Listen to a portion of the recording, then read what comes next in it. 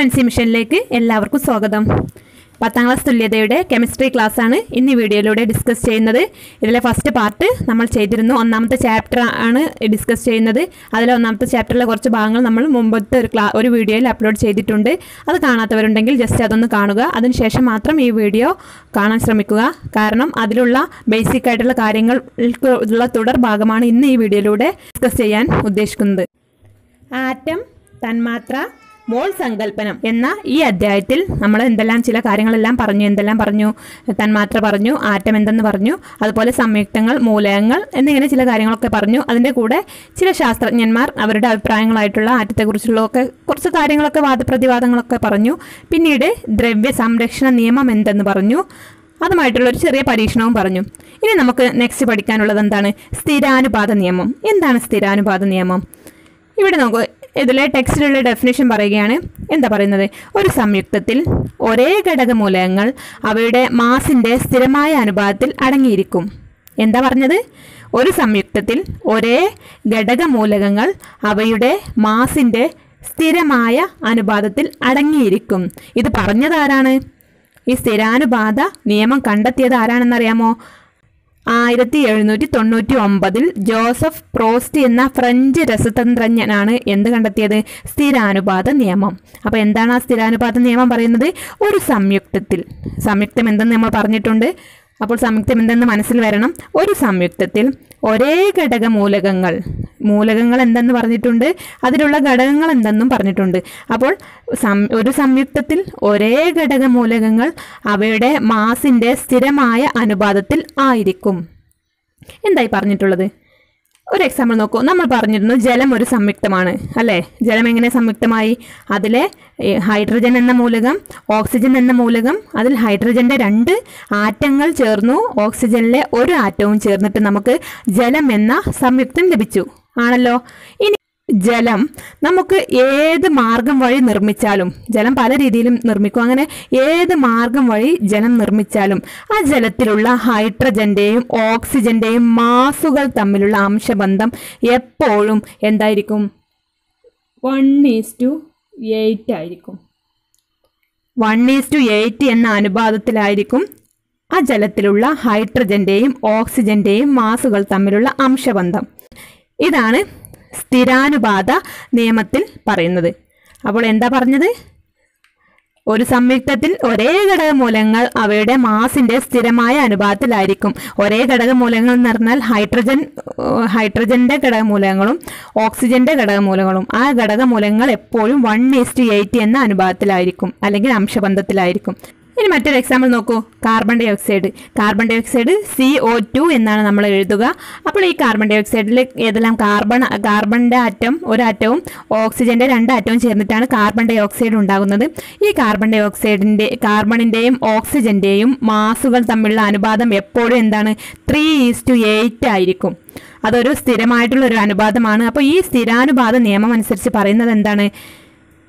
ഒരു സംയുക്തത്തിൽ ഒരേ ഘടകമൂലകങ്ങൾ അവയുടെ മാസിൻ്റെ സ്ഥിരമായ അനുപാതത്തിലായിരിക്കും അടങ്ങിയിരിക്കുക എന്നാണ് ഫ്രഞ്ച് രസതന്ത്രജ്ഞനായ ജോസഫ് പ്രോസ്റ്റ് കണ്ടെത്തിയിട്ടുള്ളത്. ഇനി നോക്കൂ, ഇനി അടുത്തതായി പറയുന്നത് ഡാൾട്ടൻ്റെ ആറ്റം സിദ്ധാന്തം. ഡാൾട്ടൻ്റെ ആറ്റം സിദ്ധാന്തത്തെക്കുറിച്ചാണ് അടുത്തതായി പറയുന്നത്. അപ്പോൾ ഇദ്ദേഹം ഒരു ബ്രിട്ടീഷ് രസതന്ത്രജ്ഞനാണ്, ജോൺ ഡാൾട്ടൺ. അദ്ദേഹം 1807 അവതരിപ്പിച്ച ആറ്റം സിദ്ധാന്തം, ഈ ആറ്റം സിദ്ധാന്തം ശാസ്ത്രത്തിലെ ഒരു വഴിത്തിരിവായി മാറി. അപ്പോൾ ആറ്റം സിദ്ധാന്തം ആവിഷ്കരിച്ചത് ആരാണ്? ജോൺ ഡാൾട്ടൺ ആണ്. ആറ്റം സിദ്ധാന്തം ജോൺ ഡാൾട്ടൺ. ഇനി അദ്ദേഹം എങ്ങനെയാണ് ഈ ആറ്റത്തിനെ കുറിച്ച് വിശദീകരിക്കുന്നത് നോക്കാം. ഗ്രീക്ക് ഭാഷയിൽ വിഭജിക്കാനാവാത്തത് എന്നർത്ഥം വരുന്ന ആറ്റമോസ് എന്ന പദത്തിൽ നിന്നാണ് ആറ്റം എന്ന പദം സ്വീകരിച്ചത്. ആറ്റം എന്ന പദം എവിടെ നിന്നാണ് വന്നത്? ആറ്റമോസ് എന്ന ഗ്രീക്ക് പദത്തിൽ നിന്നും. അതിൻ്റെ അർത്ഥം എന്താണ്? വിഭജിക്കാനാവാത്തത്. അങ്ങനെ ഈ ഡാൾട്ടൺ എന്ത് ചെയ്തു? കുറേ ആശയങ്ങൾ ഈ ആറ്റത്തെക്കുറിച്ച് പഠിച്ചിട്ട് കുറേ ആശയങ്ങൾ മുന്നോട്ട് വെച്ചു. ഏതെല്ലാം കാര്യങ്ങളാണ് ഡാൾട്ടൺ പറയുന്നത് നോക്കൂ. എല്ലാ ദ്രവ്യങ്ങളും, ആദ്യമായിട്ട് പറയാണ്, എല്ലാ ദ്രവ്യങ്ങളും നിർമ്മിച്ചിരിക്കുന്നത് ആറ്റങ്ങളെന്ന ചെറുകണങ്ങൾ കൊണ്ടാണ്. അത് നമ്മൾ നേരത്തെ പറഞ്ഞു. എല്ലാ വസ്തുക്കളും നിർമ്മിച്ചിരിക്കുന്നത് ആറ്റങ്ങൾ കൊണ്ടാണ്. അപ്പോൾ ആ കാര്യം തന്നെയാണ് അദ്ദേഹം ഒന്നും കൂടി കാര്യങ്ങളെല്ലാം ഒന്നിച്ച് ഒരു വിശകലനം ചെയ്ത് തീരുമാനിച്ച ആശയങ്ങളാണ് താഴെ പറയുന്നത്. അപ്പോൾ ഇങ്ങനെ ചോദിക്കാം, ഡാൾട്ടൻ്റെ ആറ്റം സിദ്ധാന്തത്തിലെ ആശയങ്ങൾ വിശദീകരിക്കുക. ഡാൾട്ടൻ്റെ ആറ്റം സിദ്ധാന്തത്തിലെ ആശയങ്ങൾ വിശദീകരിക്കാൻ പറഞ്ഞാൽ എന്തെല്ലാം പറയാം? എല്ലാ ദ്രവ്യങ്ങളും നിർമ്മിച്ചിരിക്കുന്നത് ആറ്റങ്ങളെന്ന ചെറുകണങ്ങൾ കൊണ്ടാണ്. ഇനി അടുത്തത് എന്താ പറയുന്നത്? ആറ്റത്തിനെ വിഭജിക്കാനോ നിർമ്മിക്കുവാനോ നശിപ്പിക്കുവാനോ കഴിയില്ല. ആറ്റം എന്ന വസ്തുവിനെ വിഭജിക്കുവാനോ നിർമ്മിക്കുവാനോ നശിപ്പിക്കുവാനോ കഴിയില്ല. ഇത് ആരുടെ ആശയമാണ്? ജോൺ ഡാൾട്ടൻ്റെ ആശയമാണ് കേട്ടോ. ഇതൊരു ഉറപ്പുള്ള തീരുമാനമല്ല. ഇത് ആദ്യത്തിൽ അദ്ദേഹം കണ്ടെത്തിയിട്ടുള്ള കാര്യങ്ങളാണ് ഈ പറയുന്നത്. അദ്ദേഹത്തിൻ്റെ ആശയങ്ങളാണ്. അപ്പോൾ നിങ്ങളോട് എക്സാമിന് ഡാൾട്ടൻ്റെ ആറ്റം സിദ്ധാന്തം വിശദീകരിക്കുക എന്നൊക്കെ പറയുകയാണെങ്കിൽ ചോദിക്കുമ്പോൾ ഇതാണ് ഉത്തരം പറയേണ്ടത്. ഡാൾട്ടൻ്റെ ആറ്റം സിദ്ധാന്തമാണ് ഈ പറയുന്നത്. എല്ലാ ദ്രവ്യങ്ങളും നിർമ്മിച്ചിരിക്കുന്നത് ആറ്റങ്ങളെന്ന ചെറുകണങ്ങൾ കൊണ്ടാണ്. രണ്ടാമതായി അദ്ദേഹം എന്താ പറഞ്ഞത്? ആറ്റത്തിനെ വിഭജിക്കുവാനോ നിർമ്മിക്കുവാനോ നശിപ്പിക്കുവാനോ സാധിക്കുകയില്ല. പിന്നെ മൂന്നാമതായി അദ്ദേഹം പറഞ്ഞു, ഒരു മൂലകത്തിൻ്റെ എല്ലാ ആറ്റങ്ങളും ഗുണത്തിലും വലിപ്പത്തിലും മാസിലും സമാനമായിരിക്കും. അടുത്തതായി എന്ത് പറഞ്ഞു? വിവിധ മൂലകങ്ങളുടെ ആറ്റങ്ങൾ വ്യത്യസ്ത മാസും വ്യത്യസ്ത ഗുണങ്ങളും കാണിക്കുന്നവയാണ്. അപ്പോൾ നമ്മൾ ഈ മൂലകങ്ങൾ, ആറ്റങ്ങൾ, സംയുക്തങ്ങൾ എന്നൊക്കെ പറയുമ്പോൾ നിങ്ങൾക്ക് എന്താണതെന്ന് നന്നായിട്ട് മനസ്സിലാവണം. അതുകൊണ്ടാണ് ഞാൻ ഇതിൻ്റെ ഫസ്റ്റ് വീഡിയോയിൽ അത് വിശദീകരിച്ച് പറഞ്ഞിട്ടുള്ളത്. അപ്പോൾ അത് നന്നായിട്ട് മനസ്സിലായതിന് ശേഷം മാത്രം ഈ വീഡിയോ കാണുക. അപ്പോൾ പിന്നെ നെക്സ്റ്റ് അദ്ദേഹം പറഞ്ഞു, രാസപ്രവർത്തനങ്ങളിൽ ഏർപ്പെടാൻ കഴിയുന്ന ഏറ്റവും ചെറിയ കണമാണ് ആറ്റം. ആറ്റത്തിന് മറ്റൊരു നിർവചനം കൂടി നമുക്ക് കിട്ടി. എന്താ പറഞ്ഞത്? രാസപ്രവർത്തനങ്ങളിൽ ഏർപ്പെടാൻ കഴിയുന്ന ഏറ്റവും ചെറിയ കണമാണ് ആറ്റം. ഇനി അടുത്തെന്താ? രണ്ടോ അതിലധികമോ മൂലകങ്ങളുടെ ആറ്റങ്ങൾ ലളിതമായ അനുപാതത്തിൽ സംയോജിച്ചാണ് സംയുക്തങ്ങൾ ഉണ്ടാകുന്നത്. അതൊക്കെ നമ്മൾ പഠിച്ചിട്ടുള്ള കാര്യമാണ്. സംയുക്തം എന്നതിൻ്റെ ഡെഫിനിഷനാണ് പറഞ്ഞത്. രണ്ടോ അതിലധികമോ മൂലകങ്ങളുടെ ആറ്റങ്ങൾ ലളിതമായ അനുപാതത്തിൽ യോജിച്ചാണ് സംയുക്തങ്ങൾ ഉണ്ടാകുന്നത്. അപ്പോൾ ഇത്രയും കാര്യങ്ങളാണ് എന്ത് ഡാൾട്ടൻ്റെ ആറ്റം സിദ്ധാന്തത്തിലൂടെ പറയുന്നത്.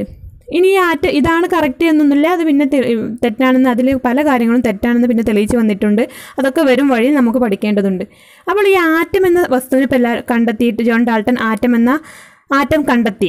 ഇനി അതുമായി ബന്ധപ്പെട്ട് ഒരുപാട് ശാസ്ത്രജ്ഞന്മാർ മുന്നോട്ട് വന്നു അതിനെക്കുറിച്ച് പഠിക്കുവാൻ വേണ്ടിയിട്ട്. അപ്പോൾ ആദ്യം അവരെന്ത് ചെയ്തു?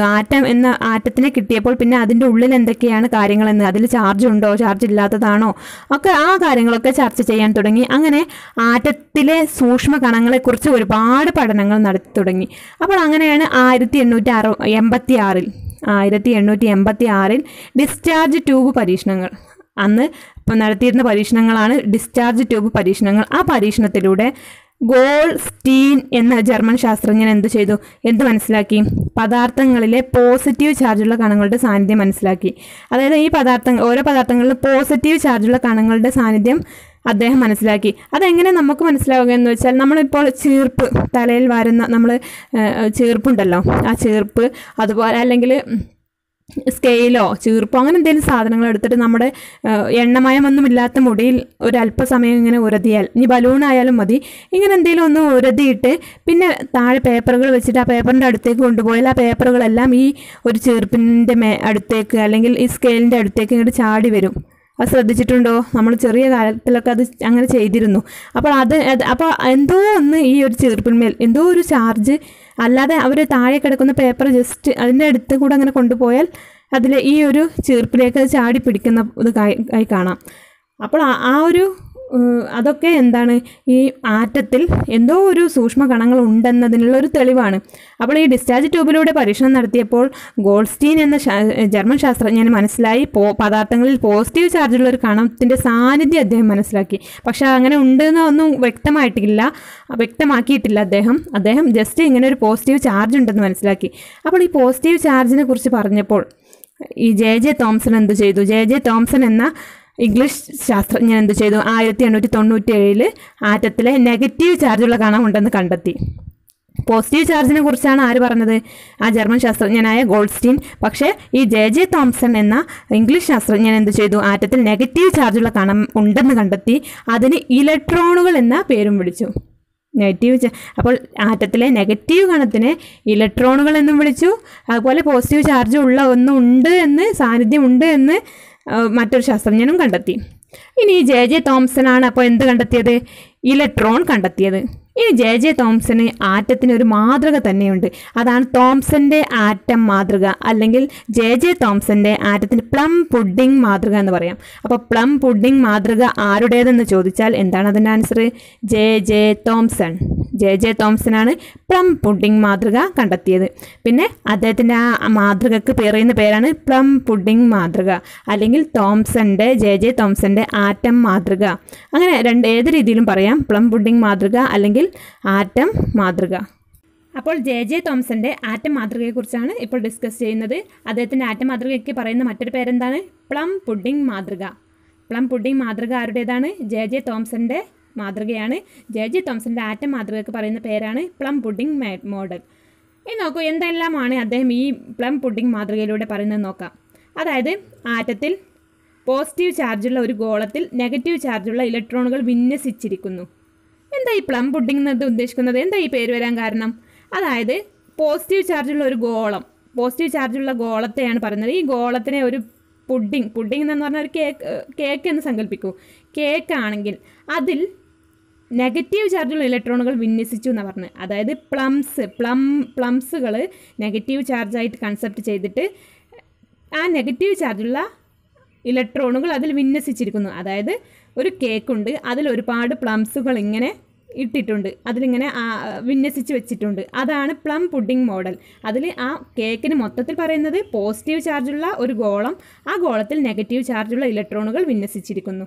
അതുകൊണ്ടാണ് ഈ പേര് വന്നത് പ്ലം പുഡിംഗ് മോഡൽ. ഇതിന് മറ്റൊരു പേരും കൂടിയുണ്ട്, വാട്ടർമെലോൺ മോഡൽ. അതായത് വാട്ടർമെലോൺ മോഡൽ എന്ന് പറഞ്ഞാൽ വാട്ടർമെലോണിൻ്റെ ഉൾഭാഗത്തുള്ള ആ ചുവപ്പ് ഫ്ലഷ് ഭാഗം പോസിറ്റീവ് ചാർജുള്ള ഗോളം, അതുപോലെ അതിനുള്ള കറുത്ത കുരുകളെ ഇലക്ട്രോണുകളാക്കിയിട്ടും ആ രീതിയിലും ഇതിനെ ചിത്രീകരിക്കുന്നുണ്ട്. അപ്പോൾ ജെ തോംസന്റെ പ്ലം പുഡിംഗ് മോഡൽ ആണ് ഇവിടെ ഡിസ്കസ് ചെയ്യുന്നത്. ഇനി അതിൽ ഒരു കാര്യം കൂടി പറഞ്ഞു, ഗോളത്തിൻ്റെ ആകെ പോസിറ്റീവ് ചാർജുകളുടെയും ഇലക്ട്രോണുകളുടെയും എണ്ണം തുല്യമായിരിക്കും. ഇലക്ട്രോണുകൾക്ക് നെഗറ്റീവ് ചാർജാണെന്ന് പറഞ്ഞു. അപ്പോൾ ആകെ പോസിറ്റീവ് ചാർജുകളുടെയും നെഗറ്റീവ് ചാർജുകളുടെയും എണ്ണം എപ്പോഴും തുല്യമായിരിക്കും. ഒരു ഗോളമാണ്, ആ ഗോളത്തിൽ പോസിറ്റീവ് ചാർജുകളുമുണ്ട് നെഗറ്റീവ് ചാർജുകളുമുണ്ട്. ഈ നെഗറ്റീവ് ചാർജിന് പറയുന്ന പേരെന്താണ്? ഇലക്ട്രോണുകൾ. അപ്പോൾ ഇതിലുള്ള പോസിറ്റീവ് ചാർജുകളും നെഗറ്റീവ് ചാർജുകളുടെയും എണ്ണം എപ്പോഴും തുല്യമായിരിക്കും. അതുകൊണ്ട് ഒരു ആറ്റം എപ്പോഴും വൈദ്യുതപരമായി ന്യൂട്രലായിരിക്കും. നമുക്കറിയാം പോസിറ്റീവും നെഗറ്റീവും കൂടി ചേർന്നാൽ അവിടെ ന്യൂട്രലായിരിക്കും ഉണ്ടാവുക. അപ്പോൾ അതുകൊണ്ട് തന്നെ ഈ ഗോളത്തിലെ ആകെ പോസിറ്റീവ് ചാർജുകളുടെയും ഇലക്ട്രോണുകളുടെയും എണ്ണം തുല്യമായാൽ ആ വൈദ്യുതപരമായിട്ട് ആറ്റം എന്താണ്? ഒരു ന്യൂട്രലായിരിക്കും. പ്ലം പുഡിംഗ് മോഡലാണ് പറയുന്നത്. അപ്പോൾ ഇത്രയും കാര്യങ്ങളാണ് ആറ്റത്തിൻ്റെ പ്ലം പുഡിംഗ് മാതൃകയെക്കുറിച്ച് ജെ തോംസൺ പറഞ്ഞിട്ടുള്ളത്. അപ്പോൾ എന്തൊക്കെയാണ് ഇന്ന് പറഞ്ഞിട്ടുള്ളത്? നമ്മൾ സ്ഥിരാനുപാത നിയമം പറഞ്ഞു, അതോടൊപ്പം ഡാൾട്ടൻ്റെ ആറ്റം സിദ്ധാന്തം പറഞ്ഞു, പിന്നെ അതുപോലെ ജെ തോംസൻ്റെ ആറ്റം മാതൃകയും. അപ്പോൾ ഞാൻ വളരെ കുറച്ച് മാത്രമേ ഓരോ വീഡിയോയിൽ അപ്ലോഡ് ചെയ്യുന്നുള്ളൂ. കാരണം ഇത് വീഡിയോയുടെ ലെങ്ത്ത് കൂടുന്നതിനനുസരിച്ച് ഇത് അപ്ലോഡ് ചെയ്യാൻ ഒരുപാട് ബുദ്ധിമുട്ടുകളുണ്ട്. അതുകൊണ്ട് തന്നെ ഞാൻ എടുക്കുന്ന ഭാഗം ക്ലിയറായിട്ട് കുറച്ചായിട്ട് പെട്ടെന്ന് തന്നെ അപ്ലോഡ് ചെയ്ത് കൊള്ളാം. അപ്പോൾ അതുകൊണ്ട് തന്നെ ഇന്ന് ഇത്രയും മാത്രമാണ് ഈ വീഡിയോയിൽ കൂടി അപ്ലോഡ് ചെയ്യാൻ ഉദ്ദേശിച്ചിട്ടുള്ളത്. അപ്പോൾ നിങ്ങൾ അതാത് ക്ലാസ്സിൻ്റെ നോട്ട്സുകൾ ഓർഡറിൽ കണ്ടിട്ട് പ്ലേലിസ്റ്റിൽ പോയി എടുത്താൽ നിങ്ങൾക്ക് ഓർഡറായിട്ട് തന്നെ കിട്ടും. അപ്പോൾ അത് അതാത് ദിവസത്തെ നോട്ട്സുകൾ ഒരു നോട്ട്ബുക്കിൽ എഴുതി വെച്ചിട്ട് ഒരു ഓർഡറായിട്ട് തന്നെ പഠിക്കുക. നല്ല വിജയം കരസ്ഥമാക്കാൻ സാധിക്കട്ടെ. ഇനി മറ്റൊരു ക്ലാസ്സുമായി വീണ്ടും കാണാം. അതുവരേക്കും താങ്ക് യു.